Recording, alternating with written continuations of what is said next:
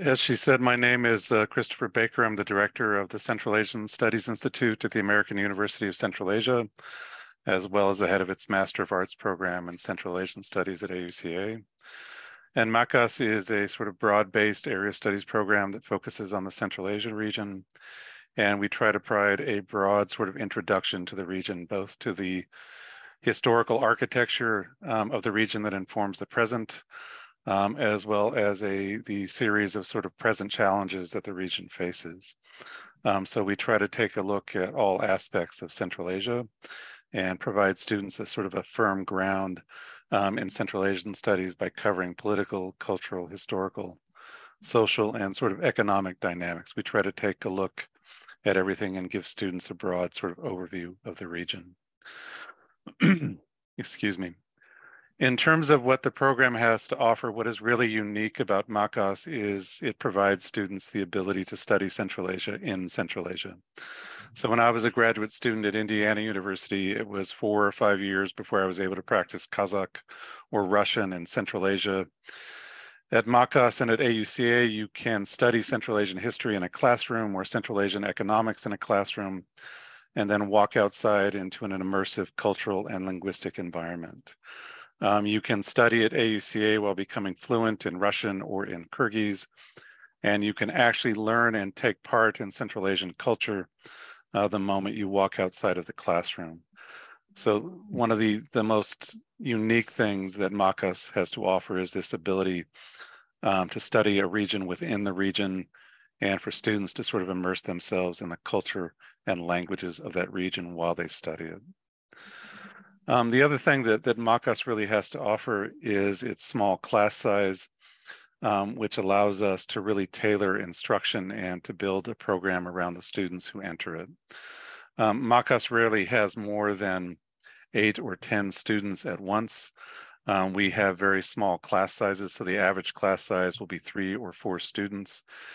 And a lot of years there is sort of parity between the number of professors in the department and the number of students, which means that students get a lot of attention.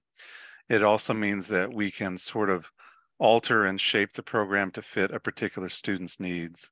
So we can create we can create electives to help a particular student if they are interested in some aspect of Central Asia, and we can build a course around those students. The small class sizes gives us that flexibility and gives us the ability to basically tailor a program to our students and create a very sort of customizable experience for our graduate students. What I would also note is that CASI or MACAS, my apologies, is a broad-based Central Asian Studies area studies program, but the majority of our students who come here study in areas that sort of align with OSUN's sort of stated priorities in human rights and development and environmental issues. So we have a range of students who enter the program each year, and a lot of those students are interested in questions of human rights. They're interested in development issues in Afghanistan. We have a student who just finished a master's thesis on the Uyghur diaspora in Kyrgyzstan against the background of the ethnic cleansing and the other repression that is going on against the Uyghur minority in Xinjiang right now. But the majority of our students are interested in issues of development, interested in issues of policy, interested in both environmental issues past and present. And what we try to do at MACAS is provide students a broad enough based understanding of the region so that they can sort of navigate these issues effectively and so that they can confront and deal with and engage these issues in an informed manner. So we want to make sure that they have an understanding of the history of the region and of the past events in the region that shape the present, as well as of the issues that are critical in present-day Central Asia. So what I would also note is that MACAS has a faculty that is expert in Central Asia and that comes from some of the best institutions that focus on Central Asia. So we have professors, for example, from the Central Eurasian Studies Department at Indiana University who received PhDs there. And SUS is widely considered not just the only sort of Central Eurasian Studies program in the United States, but probably one of the only places you can go in the United States or the world and just focus on Central Asian history, Central Asian languages, and Central Asian cultures. So we have professors from that institution, as well as from the Max Planck Institute in Germany.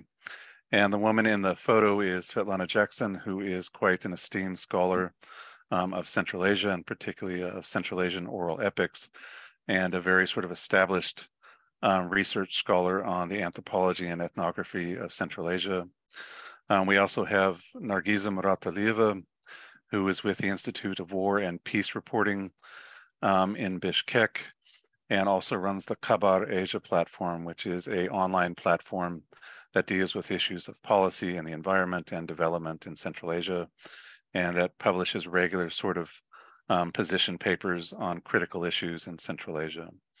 So we really have quite a good and diverse faculty that focus on literature, faculty that focus on history, and we have been successful at attracting good faculty to AUCA because it allows those faculty to do their research and to study the region while also living in it. One of the other things that we are able to offer our students is a series of exchanges, and probably the most popular exchange we have is with Indiana University, and in particular with its Central Eurasian Studies Department. Every year we send 1 or 2 graduate students to study at Indiana University as part of an exchange, where they can spend 8 weeks or up to a semester doing directed research projects on the IU campus and under the supervision of one of the faculty members of the Central Eurasian Studies Department of Indiana University. And this is a competitive sort of program. Only 1 or 2 students get to go each year, but it's something that we get to offer our students. And also as part of that exchange, we are able to offer a whole series of language courses. Our students are able to join the online courses that are offered by Indiana University and the wide variety of Central Asian languages that they offer there, including Uyghur, Kazakh, Kyrgyz, Uzbek, and a host of others. So all of our students are allowed to sit in on those courses and to participate in those courses and be graded in those courses. And it greatly expands the sort of range of languages that we have to offer at AUCA. So in terms of applying to MACAS, we accept applications on a rolling basis, so there's no specific deadline.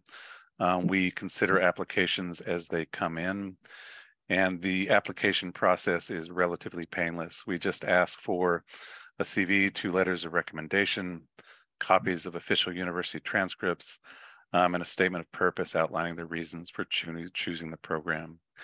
If the student finished at a university in Osun where English is the primary language, they don't have to worry about tests. And basically what we want are students who are interested in the Central Asian region, who have an interest in learning about the history and present politics of the region. And our desire is to bring students in and provide them with a broad-based overview of Central Asia. And if you're interested, I can leave this up for a minute. You can find more information at the MACAS website. You can also contact me directly at my email, baker_ch@aucakg, or at my WhatsApp, which is 996-558-743-414. And just for one last thing, I just wanted to stress that the main sort of selling points that we have for MACAS, the things that we can offer that most other programs can't, is our ability to allow our students to study a region within the region, to come to Central Asia and study Central Asia, and to walk out of classrooms and immediately be immersed in the linguistic particularities and cultural particularities of Central Asia. And the other thing we have to offer is our sort of small class size and the very sort of close ratio of faculty to students, which allows us to devote a lot of attention to our students, and to sort of develop and devise and shape sort of specially tailored programs for them. So thank you very much. I appreciate your time and attention.